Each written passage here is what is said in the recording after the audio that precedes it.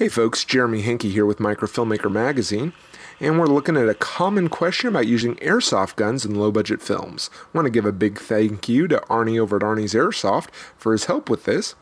Basically, if you try to fire an airsoft gun without ammo, that's what happens. That's simply because that little pin right there pushes up and stops the gun from dry firing. So what we did was we took some rubber eraser that's remoldable, and you can get it for about 99 cents at a craft store, and stuck it into the magazine right there, holding down the spring. The advantage is if you need to shoot some shots later where you do see the gun run out of ammo, you can just remove this eraser and you're back in business to show that shot where it pops out and they drop the magazine. Do make sure you get it all the way in though. That way it won't rub out.